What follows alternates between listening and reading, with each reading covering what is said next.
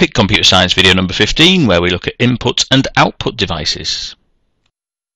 First of all, input devices, some key general things to know about input devices for your exam. Input devices are hardware or peripherals or devices that are used to put data into a computer, and data is a key term there. We'll talk about exactly what that means and why it's important here in a short while. In exams, you'll be typically asked about which input devices would suit given scenarios and why. On this screen, we've got some examples of manual input devices. You'll be familiar with many of these and use many of them on a day-to-day basis. There are many others as well. Why are they manual? Well, they're manual because they require some interaction with a user in order for some data to go into the computer. So a human has to operate them for them to be useful. Same applies to these automatic input devices. You won't need to have in-depth understanding of how the insides of them work, but you would need to be able to suggest any of these for a given scenario. And you're more likely to be less familiar with these type of input devices than you are the manual ones.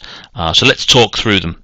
Magnetic stripe reader at the top left, used hardly ever now, but used to be used in shops to automatically get people's credit card details and number from a credit card into a computer. Now we tend to use chip and pin readers for these, and you'll have seen those in use in shops.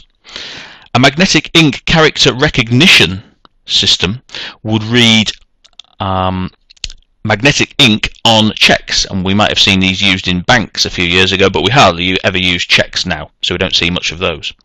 Barcode readers we see are probably on a daily basis. When we're in shops, the barcode scanner reads the barcode number on a product, and it goes and looks the product that number up in a database and returns the product's details and price.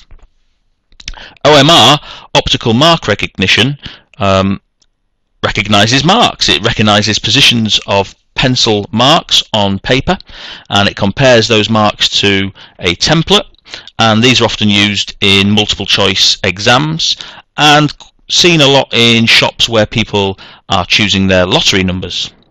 OCR, optical character recognition, is where a scanner will scan a printed document and will recognize the text in the document. So it will scan a letter and it will look up possible matches in a database for that letter.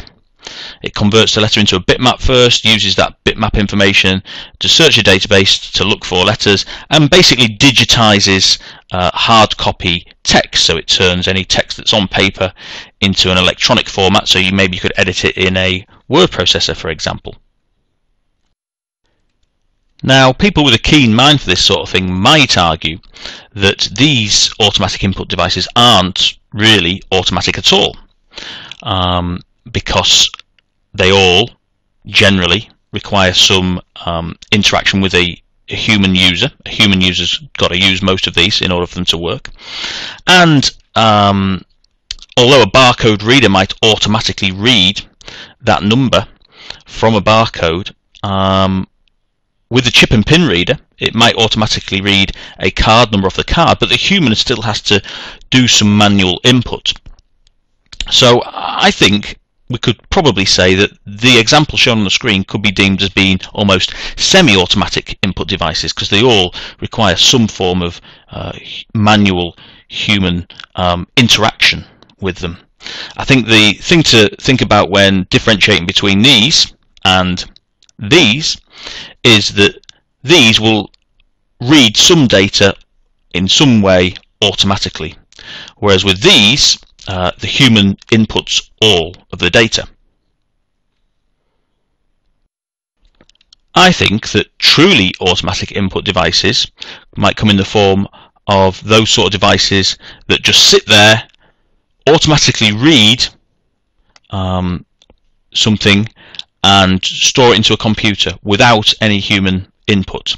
And we might typically find these sort of input devices in situations such as weather stations, where various input devices constantly and frequently read weather measurements, whether it be wind speed or pressure in the air or other things as well. So if you pause the video at this point, you can just have a quick read about those different devices, because I think they're good examples of truly automatic input devices. Now, we said that you would have to suggest input devices for a given scenario. So imagine if you had the scenario where somebody wanted to measure the performance of a sprinter or a runner or something, then these might be the types of input devices you might suggest for that scenario. So these are very specialist, and the exam board might expect you to know about some of the specialist type of input and output devices, so it'll be worthwhile reading around this subject as much as you can. In terms of output devices, general key things are hardware, peripheral, device again, but this time you're used to get information from a computer to show the results of some processing, to show the state of software, and sometimes can let hard copy be produced, i.e. printouts. Again, you'll typically be asked about which output devices would suit given scenarios and why. Here are some examples of output devices that you might be familiar with. Some that give on-screen output, some that will give printed output, some that will give audio output, but there are many others.